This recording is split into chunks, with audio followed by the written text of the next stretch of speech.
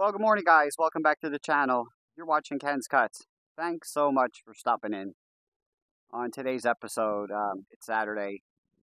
Central New Jersey's been battling this heat all week, and we finally had a little bit of a reprieve yesterday. Today it's about 82 degrees. It's overcast, cloudy. Nice little breeze. Humidity's still around 60%, so moving around outside, you're still going to break a little sweat, but at least that sun is not beating down on our heads. Last weekend's episode, I was actually splitting under my tent that was a 10 by 10. I ran that on Saturday and Sunday. And then during the week, I think it was Tuesday evening, we had some crazy rain and wind, and I had left the tent up. So I came out here Thursday after work, and I'm mowing, and I come out behind the shed, and the tent is a shambles. The wind got a hold of it. I had a couple of the legs, what I thought was secured, and the fourth corner had been tied to a bucket full of wood that I had inadvertently moved, so that wasn't tied down. And the wind got a hold of it and literally pulled it up over top of the cylinder and was jammed up, and some of the metalwork's broken, so I'm gonna have to replace that sucker. Anyway, today's episode I want to talk about a couple fun new orders that came in this week, and the most recent one was this morning. I have a dear friend that's looking for some mini splits for a tabletop stove that she just ordered, and it'll be coming in this week. So let me get set up, and I'll start pulling out some pieces here, and I'll talk to you as we move along. So stick around. I also had a coworker who I last saw back in around 2006, came to me about 2 weeks ago and bought hickory and white oak for a brand new offset smoker that he bought. It was a referral through another coworker of mine, and Joe was here, grabbed up a few bundles. I had offered him some beech nut and some cherry chunks to season his new pit rather than waste the hickory and the white oak on a 4-hour burn-in. And he messaged me on Thursday and said, "Hey, I know you mentioned you have pecan. Please let me know when it's ready." So I said to him, "Yeah, the last batch of pecan I just opened up about 4 or 6 weeks ago. It's going to need a little bit of time, but I'll let you know." And then my wheels got turning, and I realized that back in April when that pecan first came in, I had done a small split session on my old box store splitter and put some of that up, and I had made a video called Imperfectly Perfect Pecan. So that stuff's been sitting here for 3.5 months, and so I actually called Joe this morning and I said, "Hey, I'm going to dig into some of this pecan. Unfortunately, it's on the bottom of the stack, so I've basically got to flip the stack and get to the 4.5-month-old stuff on the bottom." So I said, hypothetically, if it's ready to go, let me know how many bundles. And he said, 3 to 4 bundles, whatever you can, squeeze out of the stuff that you have. So I'm going to work on those next.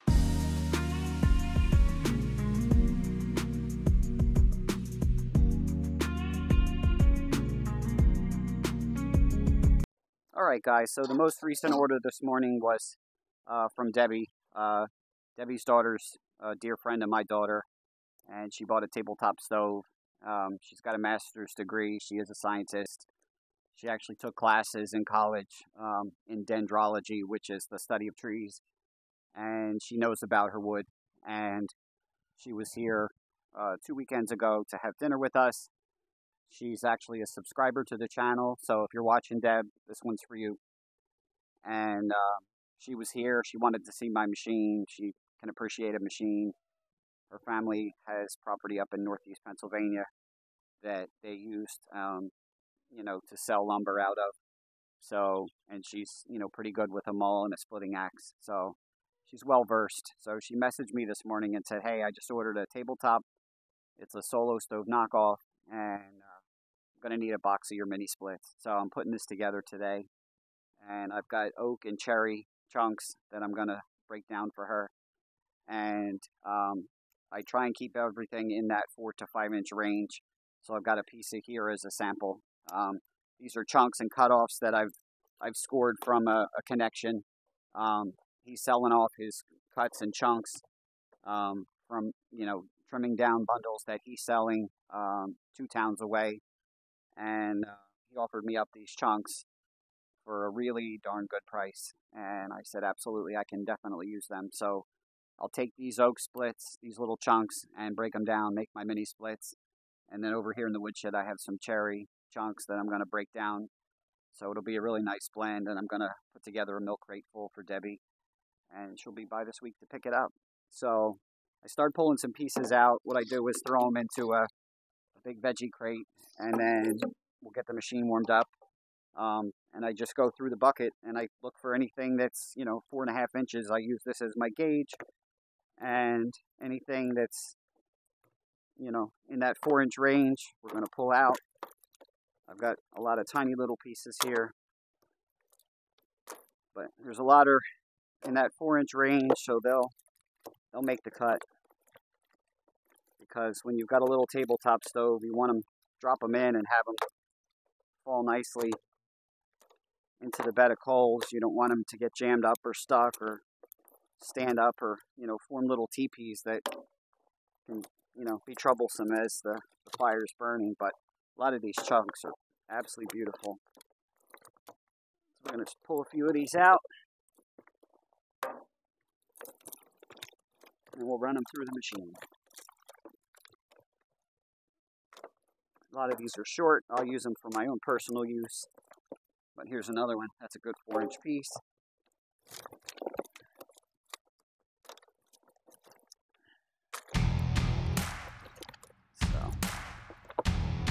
We'll pause the camera, and I'll be back in just a minute when we get the crate full.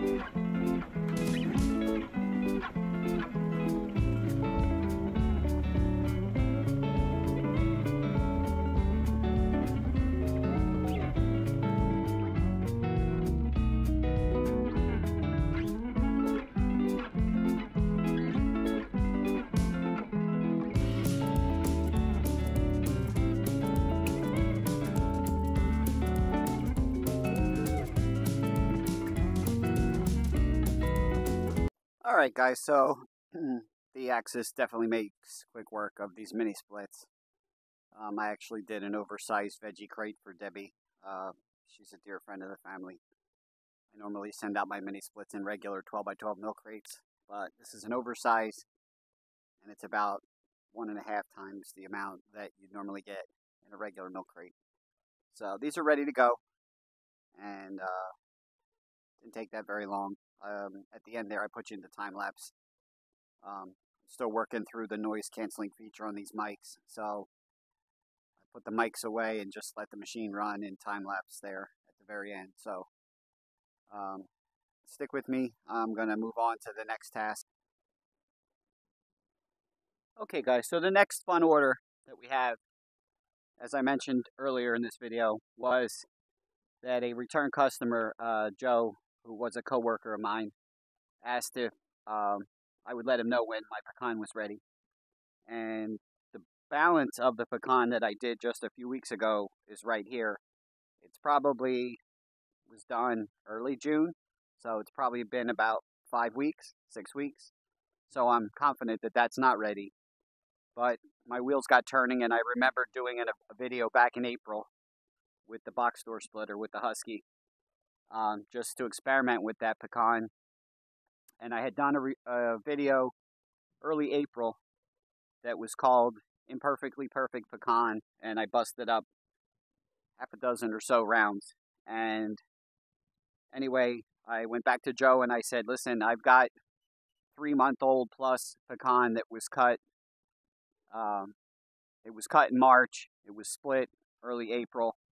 So at the time, the moisture was around 29 to maybe 32%. And I said to him, I'll let you know. So I actually called Joe this morning and I said, hey, I'm going to be out in the wood yard. I've got some other orders. And I'm recalling that I had, done that batch of early splits in April. So off camera here before I kicked the camera back on, I went through, tossed a bunch of the newest, freshest stuff off to the side and got down into this pile that was split early April. So it's like 3 months or so. And at that 29% level, it's been sitting here drying, in my normal small splits. So I've got a few pieces of it here. So the click test sounds ready. Sounds like it's ready to go. And it sounded pretty darn good. And I said, well, let me go take a look. So I went and took these 4 pieces and cut them all in half. And I told Joe I would let him know about, the moisture levels. And lo and behold, 19.3%.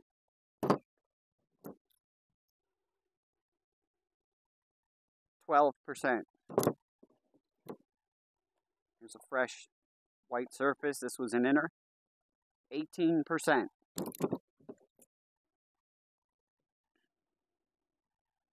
16.0. So I am pleasantly surprised. 18.4. 18.8. 18.8. So this stuff in an offset smoker, 16.5. In an offset smoker, this stuff's going to be ready to go. 16% on the button. The trick with the offset smokers, guys, is when they start their pits, they're going to start with a chimney full of charcoal. They lay it in the smoke box, in the firebox. They lay some splits on it. They start rolling smoke. They get the pit up to temperature. They lay their meat in. And as they're cooking, if they're doing, ribs or pulled pork, brisket, long cooks, as they're putting a split every 45 minutes or so just to maintain their temperatures, they're taking additional splits, laying them on the flat top of the firebox. Most manufacturers will put a flat top on it that you can lay your wood right on it and start to preheat it. And if there's any tiny bit of moisture in it, it's working its way out, just sitting there getting warm. And the guys have told me, Ken, it's amazing how, your wood burns. Like, none of these guys are going back to Home Depot and Lowe's and the corner gas stations buying wood once they come to Ken's Cuts. They take these splits, they lay them up on top of the firebox. They're really warm. They're literally grabbing them with tongs or grabbing them with a mitt, laying them on the coals, and before they can get the wood situated and get the box closed, the wood's starting to catch because it's preheated, it's dry, it's ready to go. When one of the last customers that came found me, and he bought some of my splits, and he was still working through the balance of a half cord that he had purchased from another gentleman who claimed it was seasoned and ready to go. He would preheat the wood, he would lay it on the firebox, lay it into the smoker, and the wood would lay there and hiss, and all the moisture would cook out of it.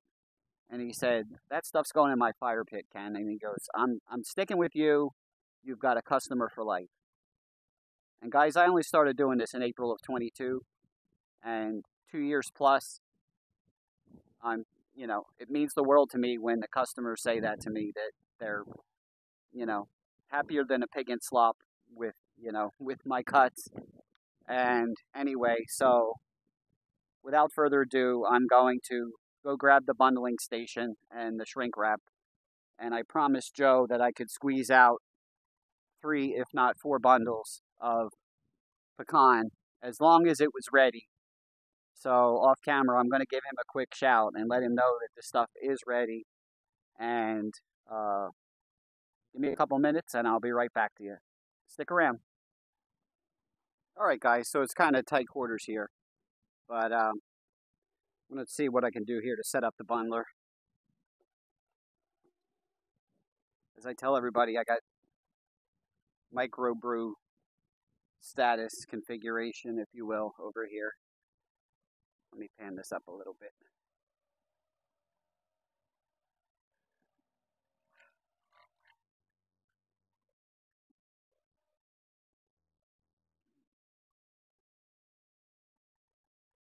Alright, that looks pretty good. So, I went ahead and grabbed all those pieces I just cut for Joe for moisture testing. Tossed them into the bottom of this stack here. And I'm going to go ahead and grab fistfuls of these. Drop them in. I left Joe a voicemail. I told him this stuff is ready. And I would get him at least 3 bundles. I actually text him on the phone because he's probably out rolling smoke right now as I'm recording this. And if he gets back to me and wants to come by later today or tomorrow, you can always swing through. But I mean, you can see how dark this stuff is. It's been sitting here, exposed to the weather, exposed to these 90-degree temperatures that we're seeing. We had heat indices in the last 2 weeks over 100. It's been pretty hot. And Mother Nature is our friend when we're trying to get this stuff seasoned. So, making these bundles is like doing a Jenga puzzle. I'm not the fastest bundler out there either. This is what I use because I'm not doing crazy high volumes of 20, 40, 50 bundles a day. I haven't taken the plunge to buy an Amish bundler or a Wolf Ridge bagger or anything like that. I just can't justify it in my head because I'm not, pardon my back, I'm not using bags for smoking wood.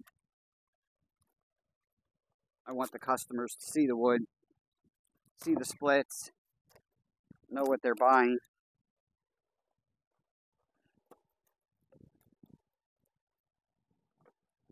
And I wrap these super tight.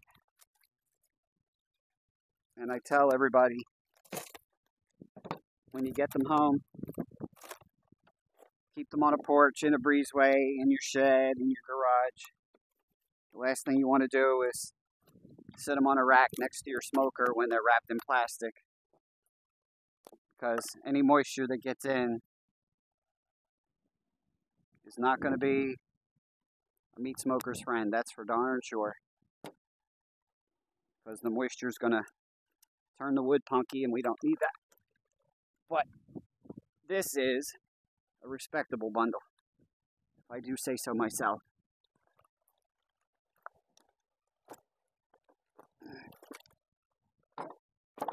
One of these days I'm actually going to put a bundle on my bathroom scale just for fun.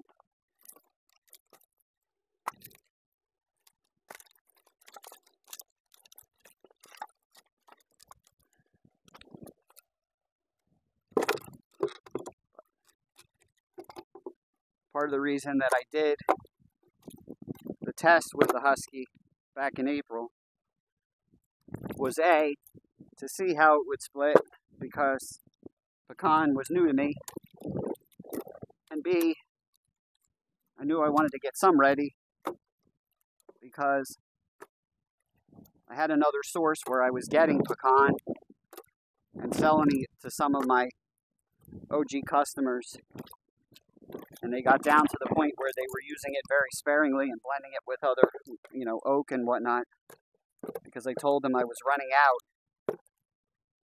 And they said, well, let us know what you can do. And my tree service got a hold of me telling me he was cutting down Pecan.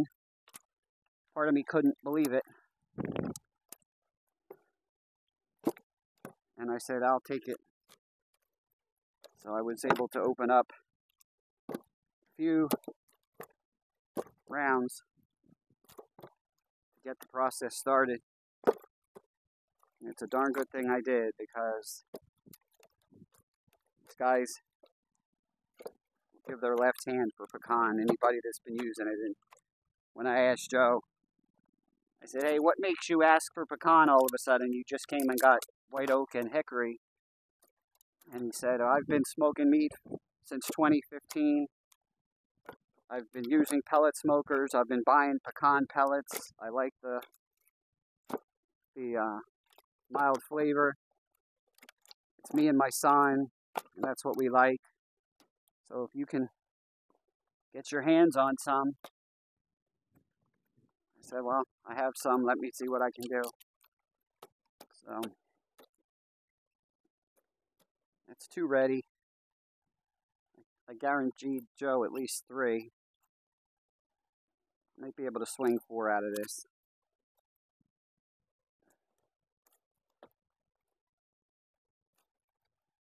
He still works at the shop where I know him from 2006, and he drives through my area twice a day to work, to and from.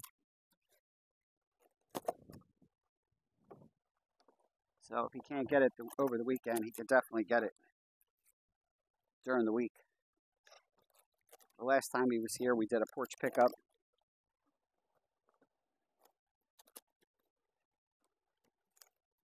And he just leaves the money in a safe place. And that works for me.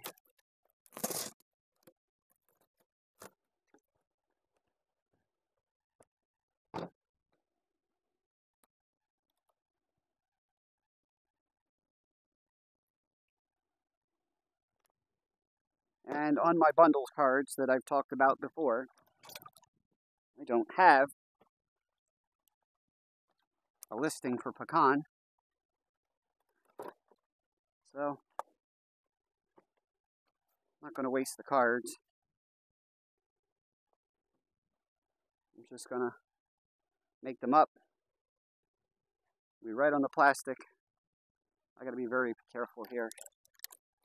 This new stuff that I split is bunk stacked here, and I feel like it wants to go over.